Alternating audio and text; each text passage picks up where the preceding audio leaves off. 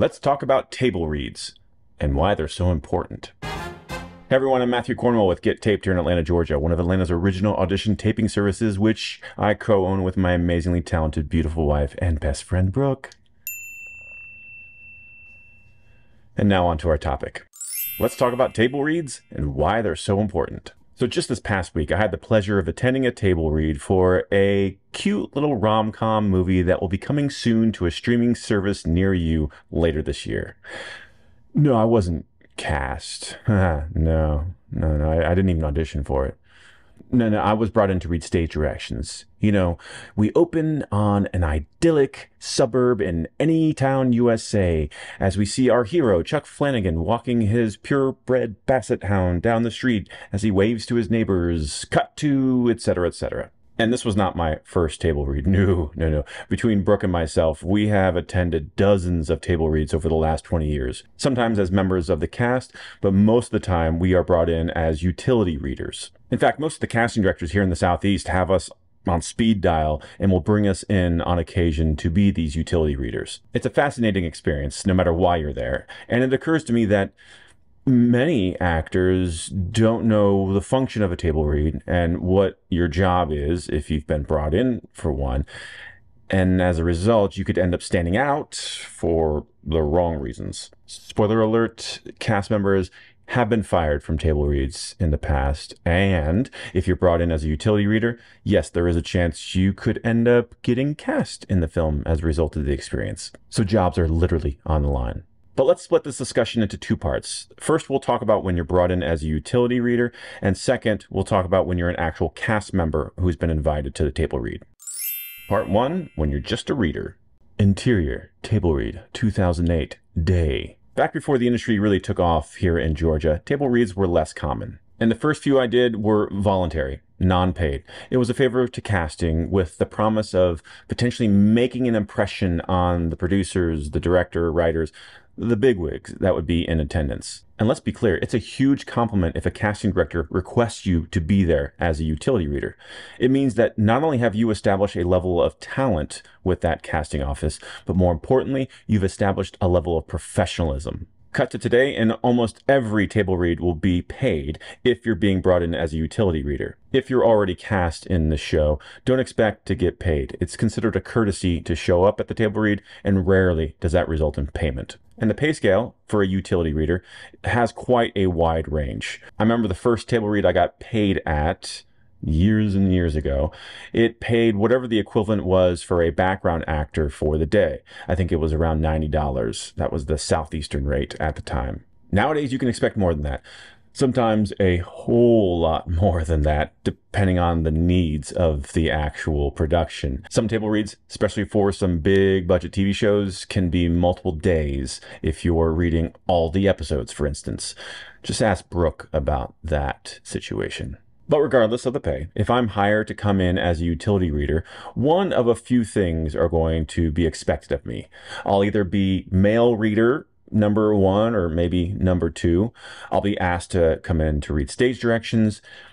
And then there's a wild card situation that can crop up that I'll talk about later. If you've been hired as male reader number 1 or 2 or female reader 1 or 2, then when you show up at the actual space where the table read is being held, it'll be usually a rectangle of tables with chairs and little placards with your name on it somewhere around that table.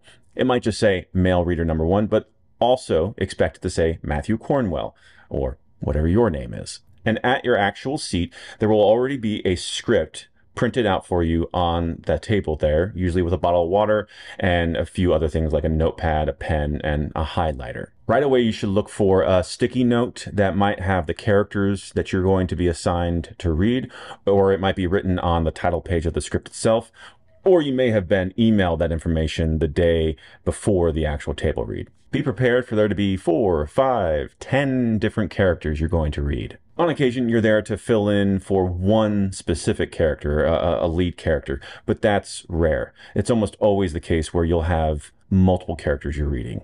And the reason they need you there is because those roles either haven't been cast yet, or if it's a lead actor, maybe they haven't flown in yet, or they're busy shooting another episode of the TV show the day of the table read, or it's a series of characters that are just too small to have invited them to the table read. Side note, if you are one of those actors who did not get invited to the table read in a project that you've been cast in, don't take offense to that. They have a limited number of spaces and they can't invite everyone to that table read. Speaking of people who will be there, you should expect to see the director there, the director of photography, first AD, most often the second AD, although sometimes they float and disappear and come back. You'll see the writers for that project, producers, studio and network executives.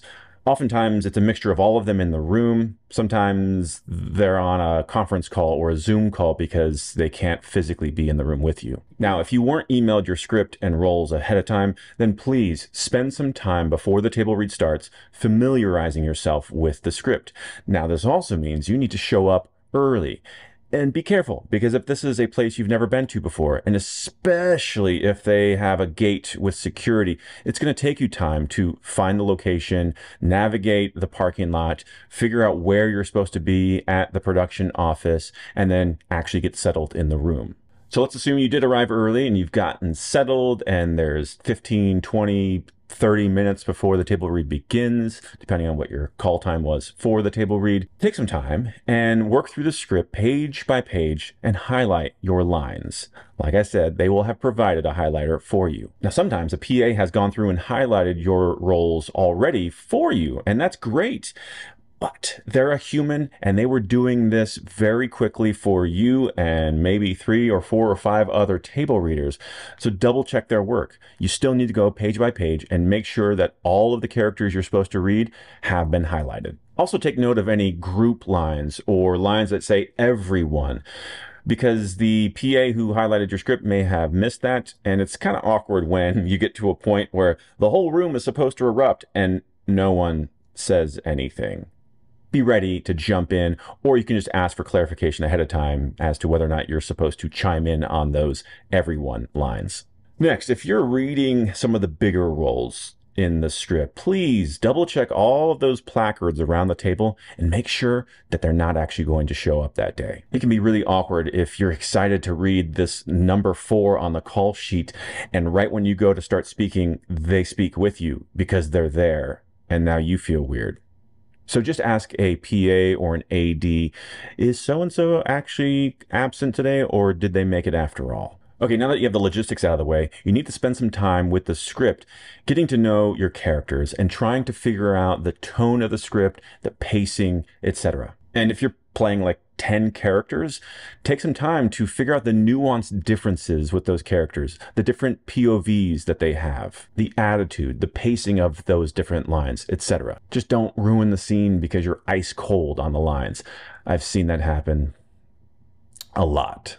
And this brings me to the overall point of these table reads. They are not trivial. Often, it's the first time that the producers, the writers, and the director have had everyone together to hear all of the dialogue out loud with the primary cast members. Also, it's usually the first time the cast is meeting each other. Beyond that, the writers, the director, producers, they're listening to the pacing of the dialogue, the flow of it, to make sure that they don't need to make additional edits. The network, the studio, the people paying for this project are also interested in the runtime, because that could affect the budget. Literally. So please, for the love of everything that is holy, treat the table read very seriously, no matter why you are there. If you do, and if you have fun at the same time, not a contradiction, you will get noticed. Sometimes just by the AD that hired you. In fact, this table read that I attended last week, the second AD hired me directly because he remembered me from a different table read a few years back. And yes, you can get cast off of a table read. Years ago, I was asked to be the male reader for the pilot episode, the table reading for Quantico. A couple days after that table read, where I had read all the male characters, I was offered the role of convenience store clerk. No audition necessary. No key without a purchase.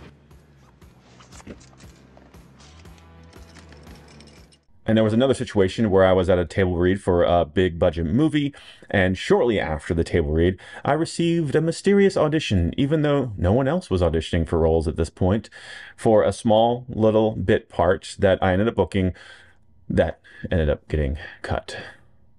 Womp womp. So even though there is an incentive to do a good job at the table read, don't get cocky. This isn't about you. Don't mess with the lines in the script. Even if the celebrities who are at the table read are massaging lines and improvising, that is not, I repeat, it is not an invitation for you to do the same. Don't change the words. Honor what the writer wrote because they are literally sitting next to you. Additionally, don't do crazy voices unless asked to by someone with the authority to do that. Now, definitely have a nuanced distinction between the 7-year-old that you're reading and the 70-year-old who you're reading as well. But just don't take this as the opportunity to grandstand with all of your vocal talent. But speaking of your vocal talent, volume matters. Even if the leads are speaking with the Hollywood whisper, which that's a story for another time, you should be speaking with your diaphragm using your chest voice. This is where your vocal training and or your theater background will serve you. I remember at a table read for season 1 of The Walking Dead, Andrew Lincoln, who played Rick, the lead character, was sitting about 25 feet away from me, but I happened to be reading for several characters, including his son, Carl, who was maybe 10 years old at this point in the first season. And Lincoln was doing the Hollywood whisper, and he continued to do that for the entire run of the show, but I couldn't hear any of his dialogue. And when those were my cues, when I was playing Carl, it was extremely nerve-wracking because I'm sitting there trying to read his lips as to when it's my line. Ugh. Now, of course, he's number 1 on the call sheet. He can do whatever the heck he wants. But as a utility reader, I should not follow suit. I need to be loud enough that everyone around the table can hear me.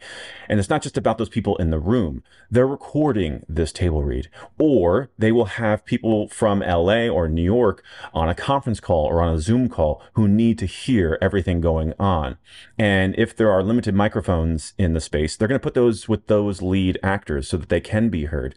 And you might not have a microphone anywhere near you, so you do need to speak up, please. Now, most of that was in regards to reading multiple characters. Let me talk briefly about reading stage directions. If you've been requested to do that, first of all, good luck. We're all counting on you. It is a tough job. You need to have good eyes.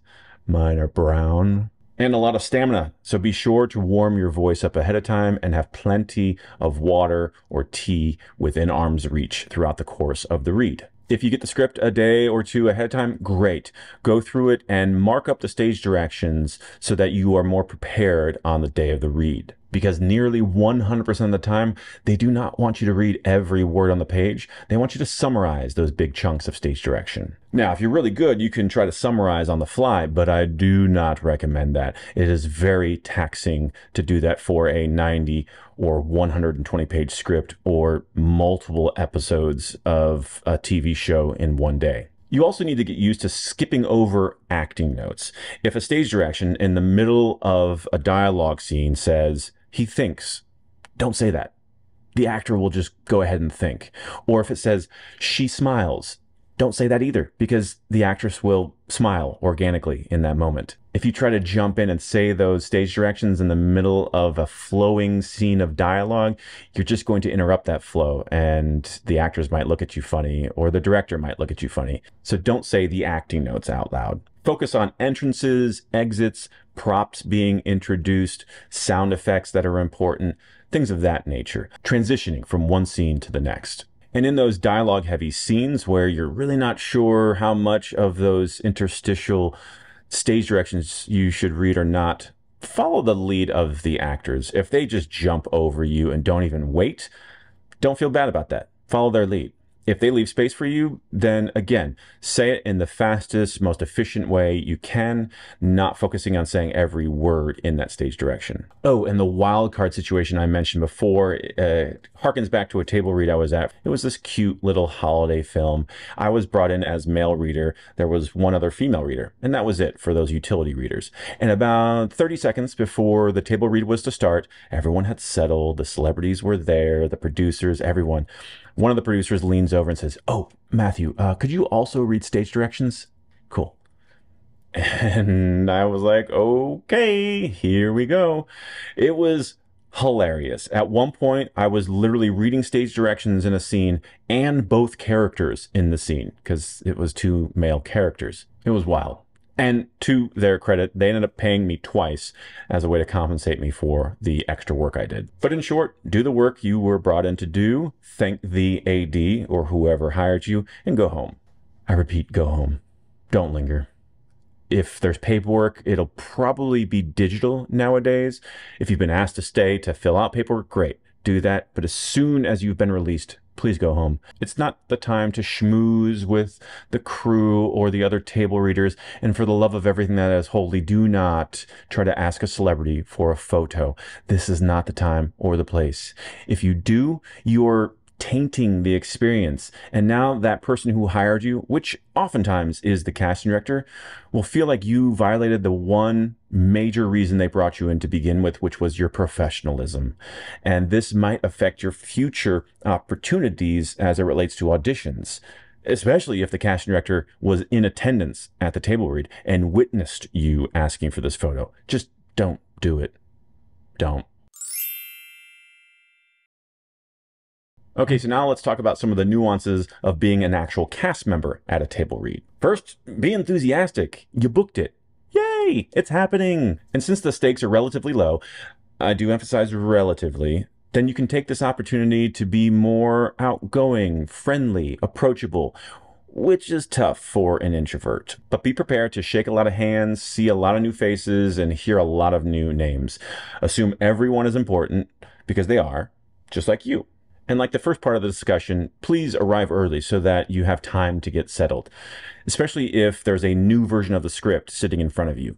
They may have sent you the blue revision last night or 2 days ago or a week ago when you got your deal memo, but the pink revision might be the one sitting in front of you. So you want to take some time to familiarize yourself and make sure there's not new dialogue or removed dialogue so that you're not surprised as it's happening. And the major note that I want to emphasize for being an actual cast member at a table read is to make sure you stay as engaged as possible when you're reading dialogue with that scene partner. Don't get lost in the script. Try to bring your eyes out of script and connect with your scene partner as much as you can. Even if their eyes are down the entire scene, try to keep yours up as much as you can. See, I once heard a casting director talk about being at a table read for a pilot, and there was an actor who had been cast as a series regular who was there, and the whole time he read his dialogue with his head down and with no energy in his voice. And the result? He got fired and recast. Don't be that actor. Other than that, enjoy the experience. If something is funny, laugh out loud. The writers, the director, producers, they'll want that feedback. See, they're nervous. They don't know that this script, that this project is going to work yet. And the studio has likely already invested millions of dollars. So stakes are high. Furthermore, they want to work with actors who want to be there. Make sense? Hopefully this video has illuminated some topics that weren't so obvious as it relates to table reads, even if you have been to quite a few table reads before. But as always, if you have any comments or questions, leave them below. That's it for now. Thanks for watching, and we'll see you on set.